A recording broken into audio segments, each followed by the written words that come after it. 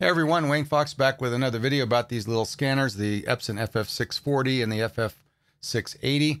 They're designed to take a box of snapshots and in a really quick order, scan them into your computer at a couple of different resolutions. I've done a couple of videos about these already that talk about the quality, what you can expect out of them, and maybe the couple of settings you might want to consider. So this video is more about actually how to go through the process, how to use the software. Now, you can use these scanners for a lot more than this. They can do really good document scanning. You can probably do PDFs. I think you can even get some character recognition software. And I might get into those later, but mainly this is for my series of how to digitize your memories. And I'm going to be going through all of the options. Now, when you have a bunch of pictures like this that are quite old, you've got probably 4 different options to get these digitized. Obviously, the easiest way would be to just take a picture of each one with something like your iPhone. That's actually not a bad way to go because an iPhone or all of the smartphones now, their cameras are plenty good enough to do that. And I've actually got a video in the works about how to go through that process. It does take a lot more time because you're taking one at a time, but quality-wise, it's pretty good. You can get a decent picture to show on a website or on your TV. Next step up would be these little scanners. The downside of these is they're pretty pricey. I think they're around $600. But you can use them for more than just this. You can scan 8x10s or bigger. You can scan documents. You can scan straight to Dropbox. So it's probably a pretty good way to archive more than just photographs. And I really like these little scanners. I think Epson did a pretty nice job giving you features and decent quality. Yep, I've got a video that compares them to a high-end scanner. No, they're not that good, but for this kind of stuff, they're pretty good. Obviously, you can use a flatbed scanner and get really high-quality scans. And if you got really good, high, super quality, large prints, especially old black and white prints, that's a better way to go because these just can't scan that much detail. Snapshots like this, there's just really not as much detail in these as you think. So 300 DPI or maybe 600 DPI, that's the best you really need.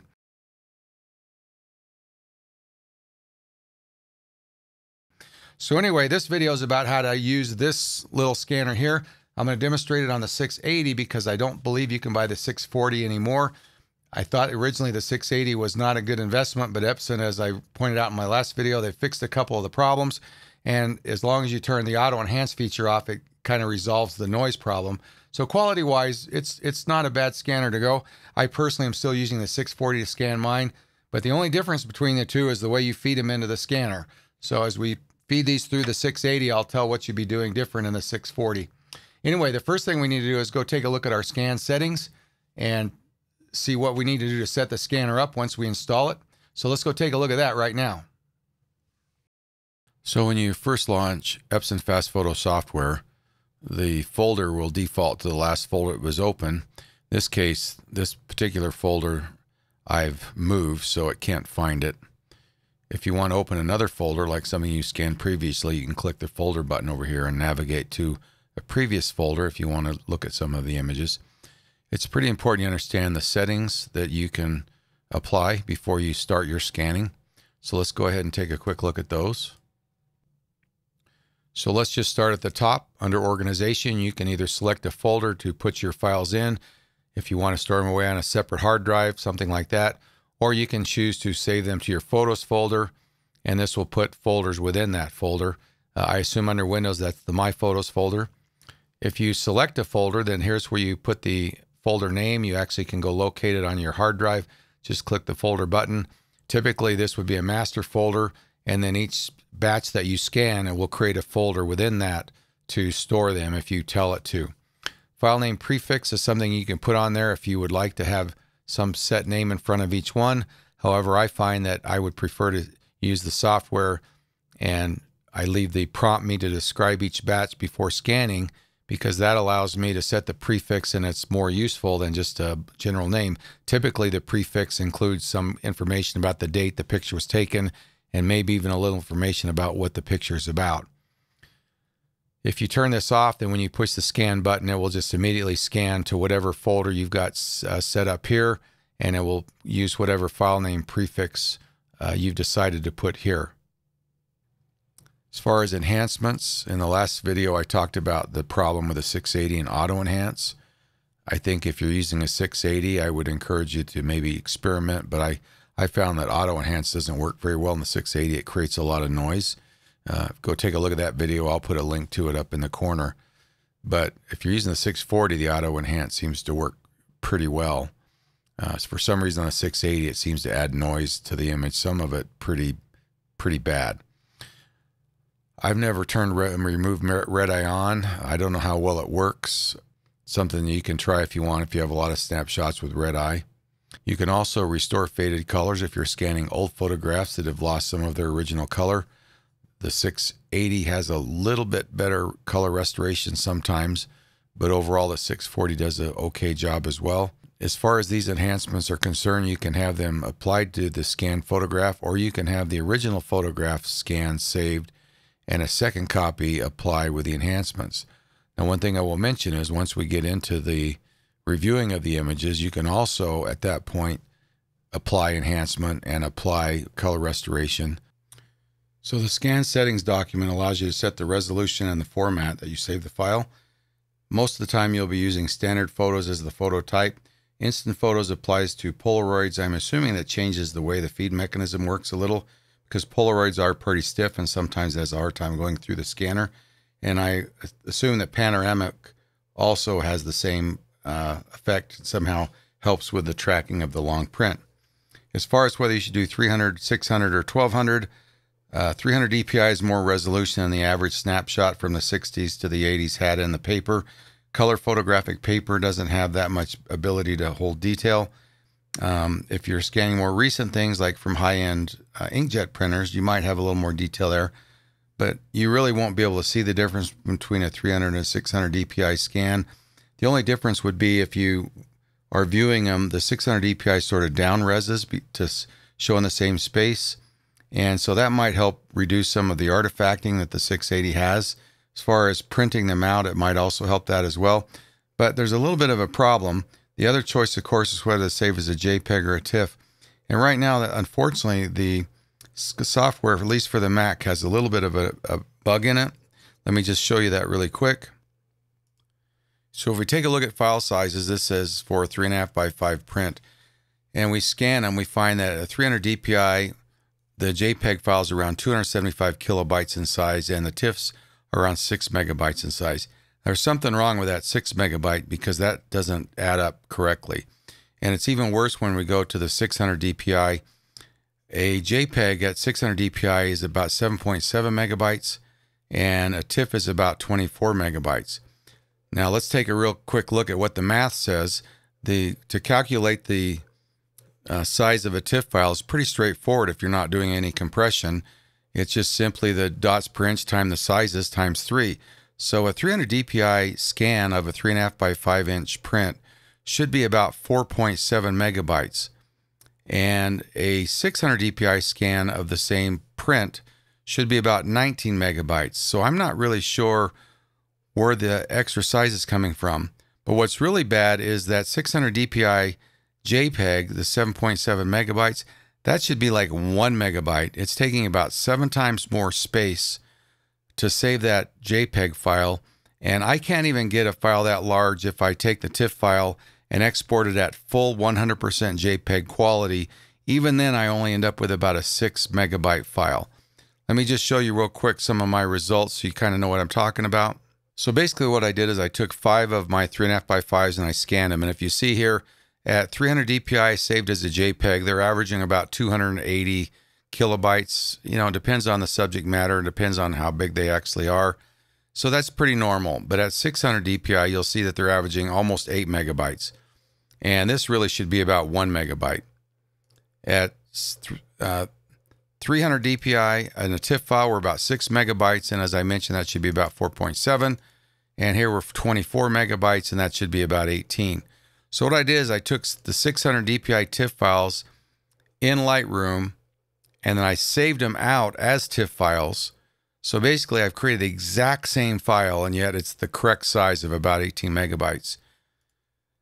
Here I took the same TIFF files and exported them out as JPEG files, and this is JPEG quality 60, which is kind of corresponds to the size I'm getting from the 300.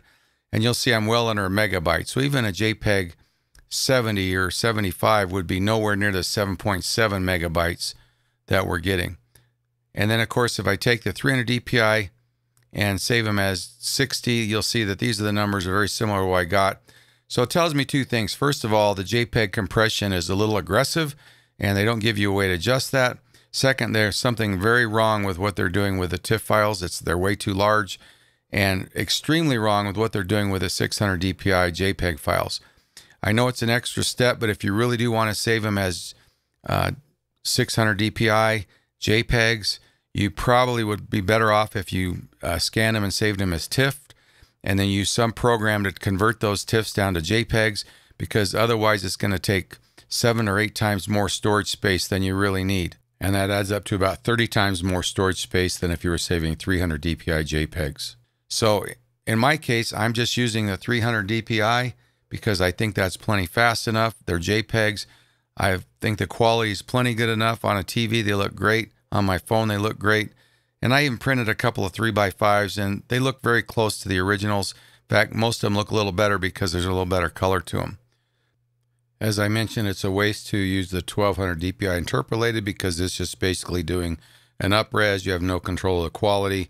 So there's really no reason to do that. You're better off doing that in Photoshop because it's not going to give you any better detail.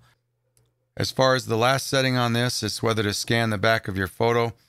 And this basically detects whether there's any writing on the back. This is important for old snapshots. And if you tell it to scan the back, you have 4 settings.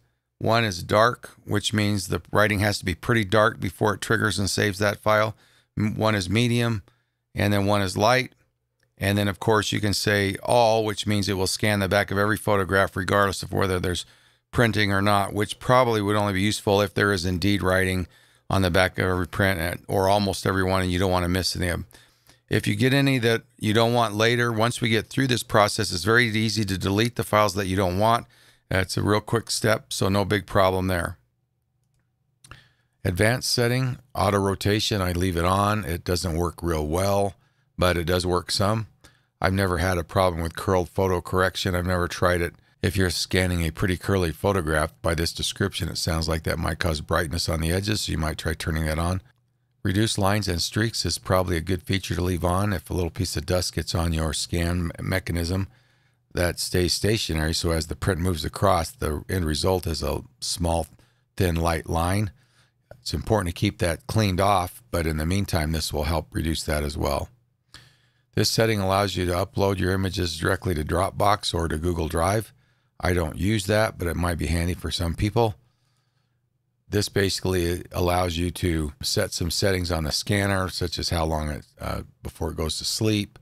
And also there's a button on the scanner, and you can select the application when you push that button that you want to open on your computer.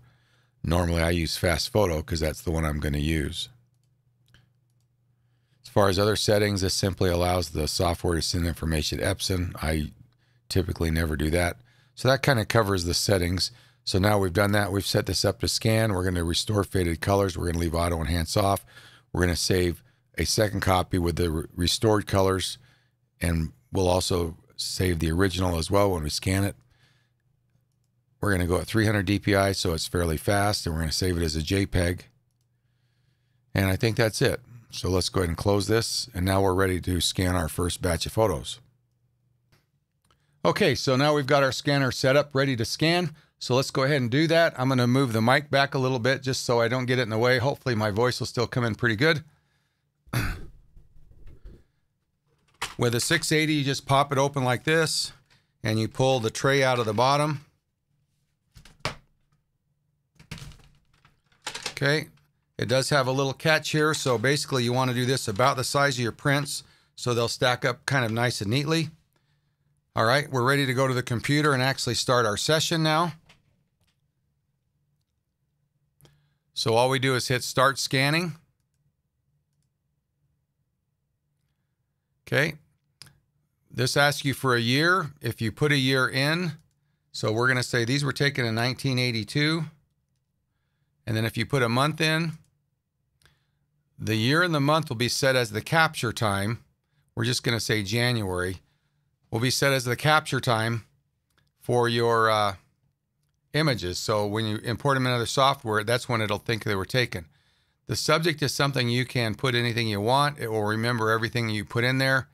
Typically, you just want to put a brief description. I'm just going to put family snaps, family from, I think these go from November 82 to June 83. That's actually the span that this box covers right here. Okay, I'm going to tell it to create a subfolder for this batch of pictures, so it's going to put them, and this is where you're going to tell them where to go. So this master folder you set in the preferences, and it's important that you set that up and then you allow it to put a subfolder in there. It tells us here how to load it. So basically we want to put them in face forward. There are two scan mechanisms in this, one front and one back. In the 680, the photo quality one is in the front. The document quality one is in the back. So you put them photograph first. If you're scanning a document, you put it face down. The 640 is the opposite. The 640 has the photo quality scanner on the back, document scanner on the front. So in the 640, you push them face forward. So we're ready to start scanning. We're going to take our first batch. So what I do is I take a batch of about 30 or 40, well, maybe 20, 40 gross. I try to get them even on the bottom. I always flip them like this to make sure there's none stuck together. Okay, drop them in the scanner. And as I said, even though it's going to scan from the back to the front, the new software fixes the order, so you don't have to worry about that. And then we just hit start scanning.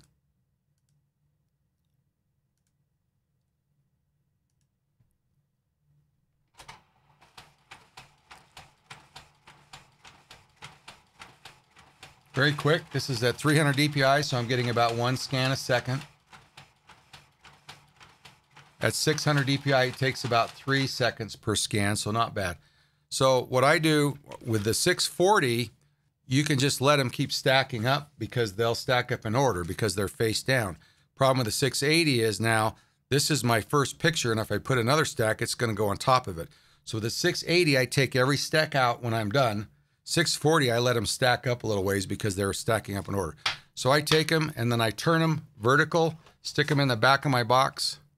I take the next batch, same thing. I usually don't look about the face down part. I'm assuming they're face up in the box, so I'm going to put them face down. You'll notice I've kind of spread them out like this, so the back one's going to hit first and then they'll fall down. And then I just go back to scan next batch.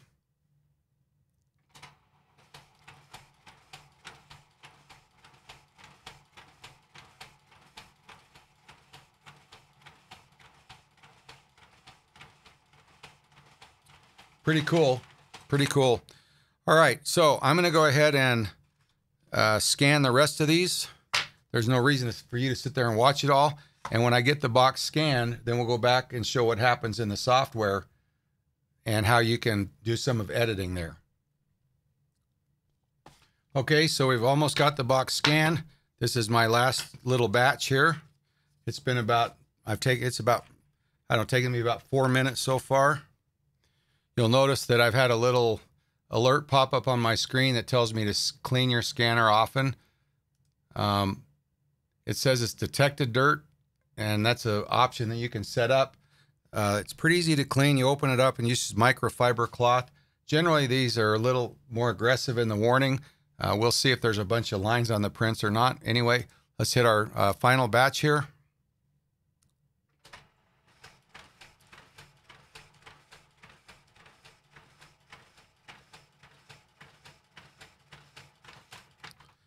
Now I noticed as I was going through this, some of these are pretty poor quality, a lot of discoloration. I don't know if you can see them in the camera or not, but that's really bad. And so it'll be interesting to see how the color restoration part does. Anything will help. All right, so now that we're done scanning, we simply say we're done scanning. This will take a few minutes, so we scanned 216 photographs. So one reason this might be slow is we've told it to do color restoration, and it might actually be doing that process now. I don't know. One thing I found is that you can do the color restoration picture by picture later if you want. It seems to me there's a slight difference between letting it do it now and not, but we'll take a look when we get these all scanned.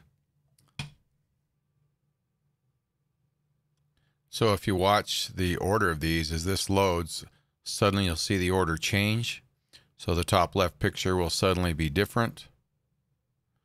And that means that because it was a 680, it just put everything back in order how they were in your box. So once you scan your images, you'll see that you can have the before, or this is the unenhanced version, and then here's the enhanced version, and they're all sequential in the list. You also have the ones with the writing on the back in case there was writing, and you'll see in this case there wasn't very many, but there are some. So the first thing to do, you have two options. First is to decide which of each one you're going to keep, and you can do those one at a time. Typically, you're only going to want to keep one of these, so you just look at one, look at the other, click the one you're going to throw away, and just hit the delete key, and then hit enter. In this particular case, I would think that almost all of these I will keep the enhanced version.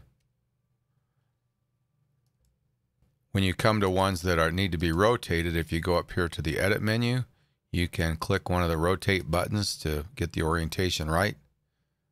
Make sure you click off of one and click one before you hit delete so you don't delete both of them. It used to be you could hold Command or Control or Option R, I'm not sure what it was, and you could actually rotate them with a keyboard. But I have found that for some reason in this last version that doesn't seem to work. Most of the time in these old pictures when I scan, I don't want to keep the originals. And if I scroll through this, I think you'll agree that almost every one of the enhanced versions are better. Some aren't a lot different, but they're slightly better. The only exception is this little batch right here, which I think this did a pretty poor job of restoring. I might be able to fix it better. One thing that I was going to mention is if we look at this is the enhanced version, so we can go and apply the enhancement now. So all we did was a color restore. So if I hit color restore now, and you'll see that it actually did the exact same thing. I'm not sure where I got the idea that it was slightly different. It must have been an illusion I looked at. So one possibility, if you want to, is just to scan everything, don't do any enhancement, and do it all later, because you can apply enhancement, you can apply restoration, and you can apply red eye all after the fact. Obviously, it takes a little more time. In my case, I'm scanning them all with the restore turned on, and I am not saving the originals. I'm just saving those to the original files to save time. So I'm only scanning and creating enhanced versions. In this particular folder, because I did it, I might do it a little bit differently, but it's still going to be pretty hard. Now, one thing you can do, if you apply an enhancement and you don't like what you did, your undo button is over here, and you can just take that away. Another thing you can do over here, you can limit what you're seeing in the list. So I can say, I just want to see the originals. And so now I'm only seeing the unenhanced version. Or I can say, I just want to see the enhanced. Now I'm seeing the just enhanced version. And you'll notice I can click on more than one. So I can say, I want to see the enhanced, and I want to see the text on back. Now in this case, I might want to just get rid of all the originals. So one way to do that is to go here. And you can't do a select all, and you can't do a shift click to select contiguous. But what you can do is kind of click outside of a picture and start dragging a box. See if I can get it to work. And you can even drag down, it'll scroll. So that's how you would do a select all. So if I decided I just wanted to get rid of all the originals in this job, I can do there, hit the delete key, and they're all gone. And now if I go here and I just view all, and then of course now the last thing I'm going to do is I'm going to go through picture by picture and fix all of the orientations. You can click on several at once if they're rotated the same way. You can just hold the Command or Control key down. So it's pretty easy to go through there and get them all straight. Now the nice thing is, once you're done, this is changing. I don't know if this changes metadata or actually changes the file on the disk. But the bottom line is, now when you import them in any other software, all this orientations and everything else is fixed. As far as the writing, you'll see that it did a pretty good job of that. It only picked it up on ones where my wife actually wrote something. This is kind of fun to go back and look at this writing of hers. She passed away a few years ago, and kind of seeing these pictures that she wrote on, way back when we were young is kind of enjoyable. I have no idea who this is, but she tells me here this is Janice Shield, who's a friend from our high school. So it's kind of neat to see the writing. Obviously, some writing can be much more important than others, but that's really one of the nicest features about this little scanner is that you can preserve all that relatively easily. And you'll notice that the file names are the same. The only difference is it's added a B to the file. So here's the picture, and then the same name with an A. That means it was enhanced when you scanned it. And then here it is with a B. So once I'm done, this is all saved to the folder that I put it in, and I'm pretty much ready to do my next step, whatever that is in your own particular workflow. In my case, I pull these into Lightroom. I tend to put them back in order because they've been jumbled up in the box, and I can figure my wife's camera put a little date down here. So I kind of go through and kind of move them around. One thing you can't do is you can't click and change the order here, but in Lightroom I can change the order, then I can renumber them so that the sequential number looks the same. You'll notice here some of the things really aren't together. It's jumbled up a little bit. It's a little bit of a pain, and I don't know if I'm going to do it all the time. But once I get them all scanned, I'm ready to go. And then once I do that, I'll save them out. And then I put them in, personally, I put them into Apple Photos. And I also might put them on, I have a cloud service that I run on a NAS that I have. And it's got a pretty cool program. It's a Synology NAS, and it's got the ability to create my own little cloud server where these all sit, and anybody that I want to, I can give them a address and they can look them up and actually get access to them. I think that pretty well does it. I think I explained everything right. As you can see, it's pretty straightforward. The software is actually much better than when Epson first came out with this printer. This ability to go through and clean them up and edit them, it's actually pretty cool. So if you have any questions that I missed, please feel free to make a comment down below, and I'll try to answer the question. Hopefully in another 3 weeks, I'll have the one that shows you how a technique I use to get pretty high quality snaps with my iPhone for these old snapshots. For a lot of people, that's all it costs you is a fairly high quality bulb, which is 10, 15 bucks, and then rigging up a cardboard box to hold your phone. And you can literally put pictures in and out and push the button. So it actually is pretty quick. Certainly not 1 a second, but it's also not 650 bucks. So anyway, until next time, see ya.